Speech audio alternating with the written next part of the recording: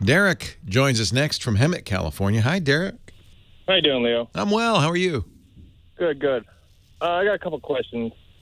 I'm an Army vet. I'm getting ready to start aviation school next month. How exciting. You're going to be a pilot?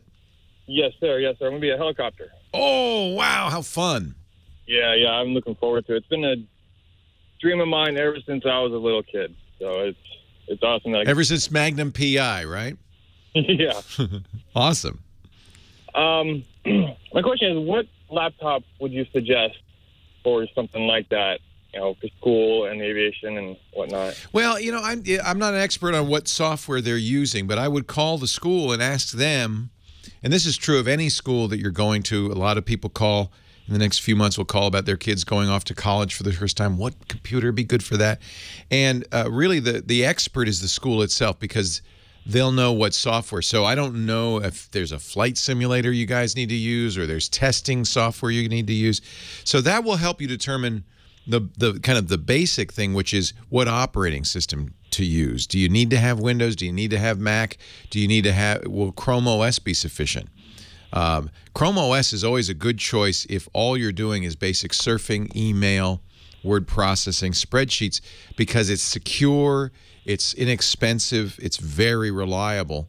And I generally, you know, when I hear these calls like our last caller with an older guy with Windows XP, I just feel like, the poor guy's been suffering with Windows for years, and it's overkill. Now, for you, it may not be. It just depends on what the school's expectations are. If all you have to do is write papers and take online tests, anything would do. But if there's some special software you need to run, so I would ask them. I would find out. Okay. And you're probably going to want a laptop. Most students like laptops because you can take it home, you can have it in class, you can bring it around. And there are a lot of, that means generally you want lightweight, long battery life. There's some very good choices in that arena, both Windows and Mac. And what would you prefer? Do you prefer Mac over Windows? Or I do, but that's personal. I mean, it's a personal preference. There's, you know, if you're a gamer, for instance, you'd be crazy to buy a Mac. You should buy a PC.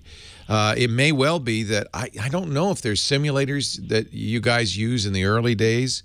You know, for instance, just if you know, one of the things you have to learn is the control console and what all those dials and meters and buttons and knobs do.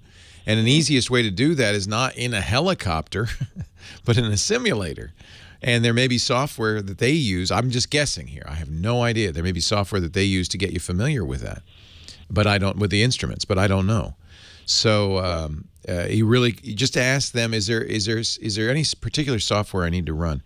Lenovo makes really excellent, high-end, lightweight laptop computers that are for Windows that are highly prized. But there are lots of choices in the what they call Ultrabook category now.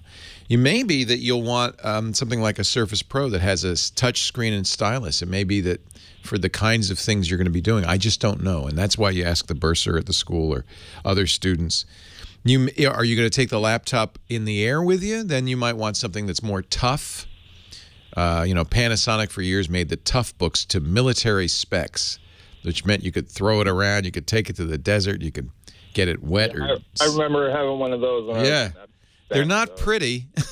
No. They're not lightweight. No, but they get through the desert and bounce around that Humvee pretty well. They handle a Humvee ride very well. Yeah, and that's exactly what you'll see, you know, in Humvees. But it may not be something that you need, and it certainly wouldn't be the most desirable computer for personal use. You know, the battery life's terrible. That they're ugly and they're heavy. Oh yeah. So I just don't know is what I'm saying. But, you know, there are a lot of – the good news is choice on the Windows side is huge. Lots of good choices out there.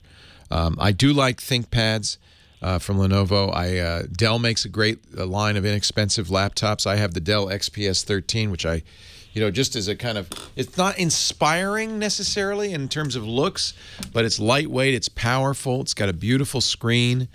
Highly recommend it. It's a perfect student laptop, but again, it depends what you need. MacBook Airs and the Mac.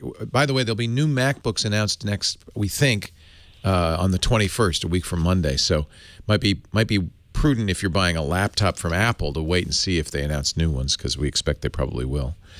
Okay. But you can't really go wrong, to be honest with you, unless there's a specific program you have to use. I love Macs. I think they're more expensive, but they're made with higher quality components in general. That's one reason. The other reason they're more expensive is the support is very good.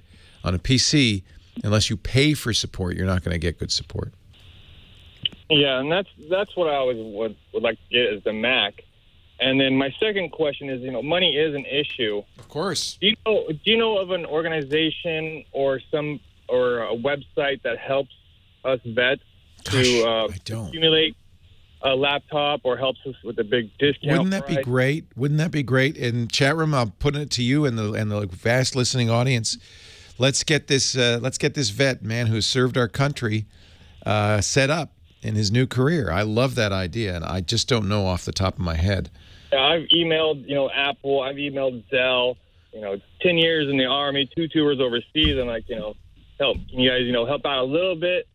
And I haven't heard nothing back from anybody. Yeah, I would check with the local vet organizations, see if they know of anybody, because I think that I agree. You deserve it. You earned it, and I think you deserve the help. So.